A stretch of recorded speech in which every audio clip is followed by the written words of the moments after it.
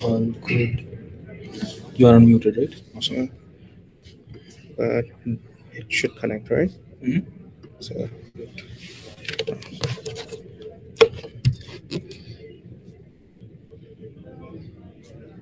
Wait, what? Is this loose? I have no idea. It shouldn't be low. So this is flickering. Let's see.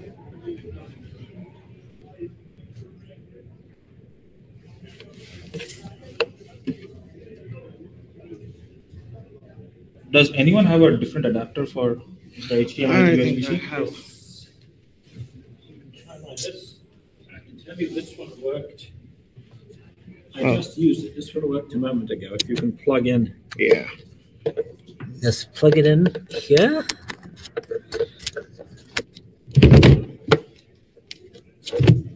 Yeah, try that.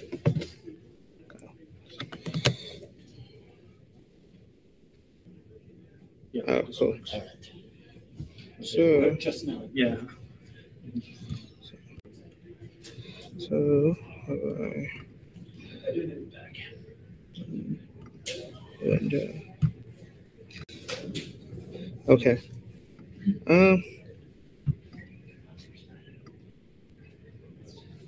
Cool. Oh, you're still seeing my screen, right? How do I change the other screen? Here. No, your screen share is fine. My screen shows. Yeah. Just. It's No, because you are mirroring the screen there. so. Just switch over to. But Yeah. I didn't want to mirror, but okay. Oh, okay. You know. Yeah, I want to extend it. Is there a way to do that? Yeah. So, displays.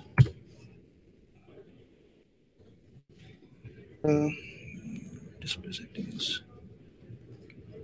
I don't want to mirror. That's fine. You know, that's Okay. fine.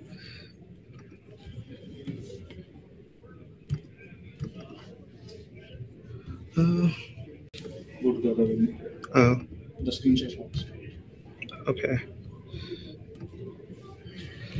Okay. I don't think Gather is getting the screen share. It's not. No.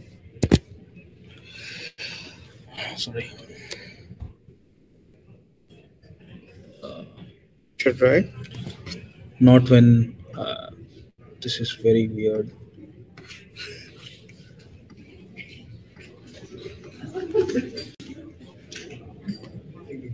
Don't touch Gather now. Just present it. There we go. Now Gather has it.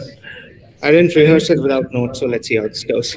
So, yeah, thanks a lot for attending this talk. I'm going to be talking about some of the work we did in modeling deep learning applications using graph neural networks.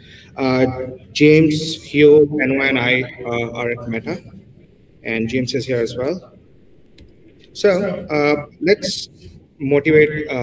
Let me just provide you some context and motivate the problem. So you have a favorite machine learning model, and now you want to deploy this model on your favorite target hardware, right? And you want to utilize all the features that this target hardware has. So what you can do is use a compiler framework like Halide and TVM, and you can specify the model you want to implement in this framework.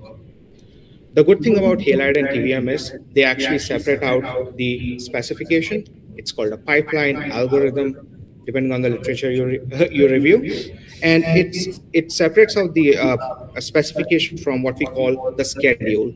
And now schedule is essentially how these operations on tensors, which are laid out as loop hierarchies or loop nests, how are they configured? So that's what a schedule is. And typically, when we talk about implementing schedules for a model, we want to search the space of these schedules, and this search space is composed of these operations that we can use to configure a loop nest.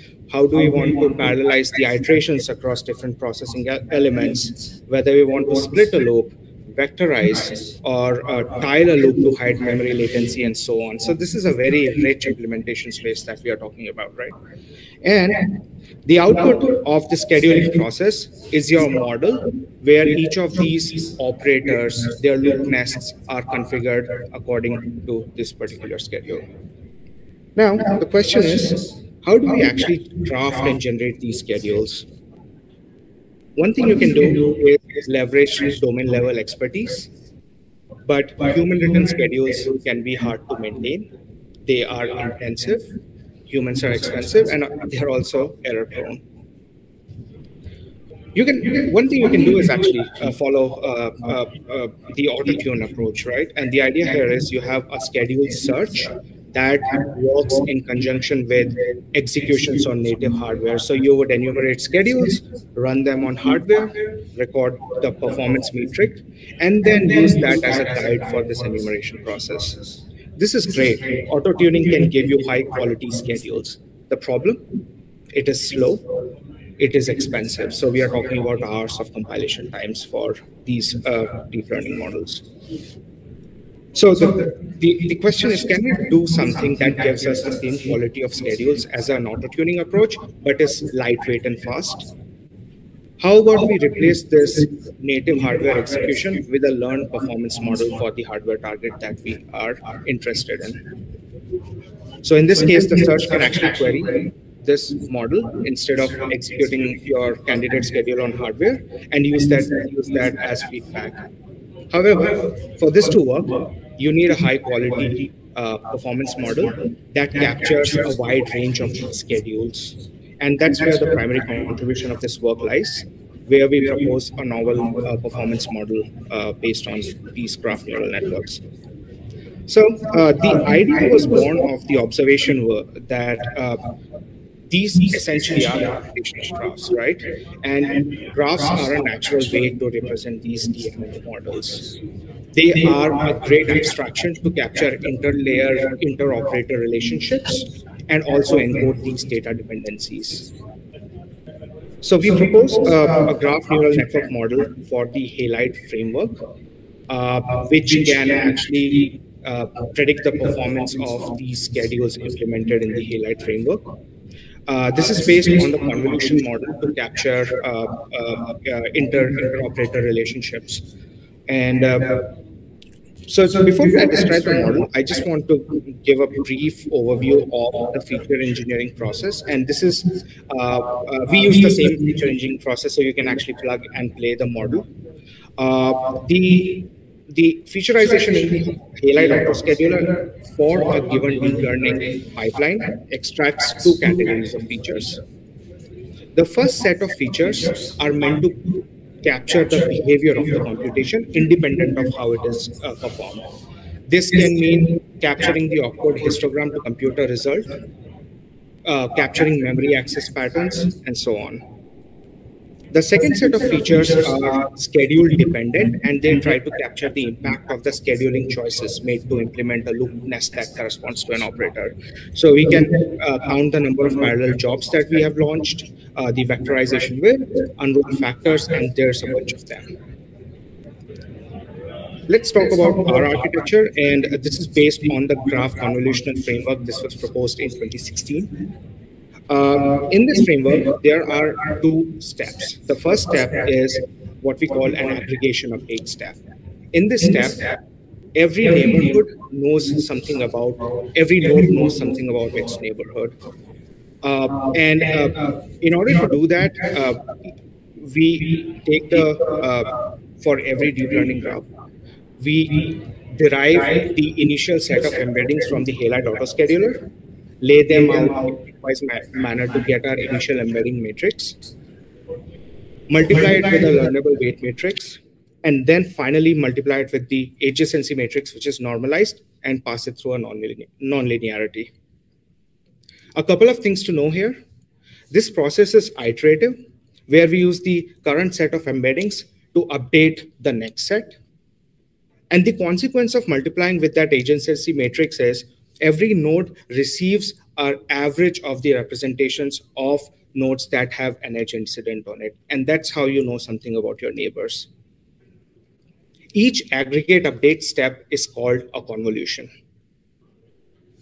We have two convolution layers in this network. So that means at the end of those convolutions, every node knows something about all the nodes that are 2 jumps away. And we realize these local dependencies are what matter. So after you have done your rounds of convolution, the next step is to read out the entire graph, derive a representation for the entire graph. And this is what we call the polling or readout layer.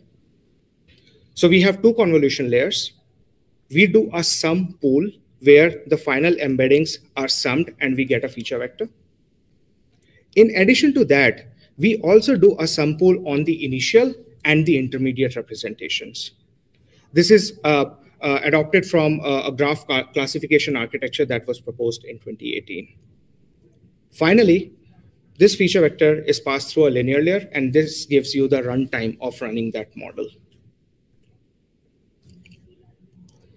Let's talk about evaluation. So in order to train this model, we created a random data generator which gave us around 10,000 models. We sampled around 1.6 million schedules from these models.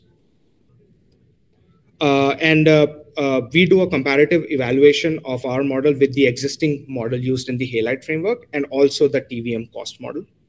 The existing Halide cost model is built using feed-forward networks, and the TVM cost model uses decision tree ensembles. And our target hardware is the Xeon family of CPUs. Just to provide an overview of the results, so this compares the average prediction error on the test set split of our data set. And as you can see, we significantly improve upon the existing models. In fact, we are about 8 times better than the existing Halide model and about 12 times better than the existing TVM model. With that, I summarize. So we propose a graph convolution network-based performance model, which is based on the convolution framework. It captures interlayer interactions and generates richer representations, which improve our prediction accuracy. We implement this model in PyTorch, train it on a data set of around 1.6 million schedules. And since it uses the existing Halide feature engineering process, it is completely integrated with Halide, and it can predict the quality of Halide schedules. Finally, we demonstrate how using this abstraction, representing these computational graphs in the domain as a graph neural network, can improve accuracy over the baselines that we discussed. And I'd be happy to take any questions. Thank you very much. Questions?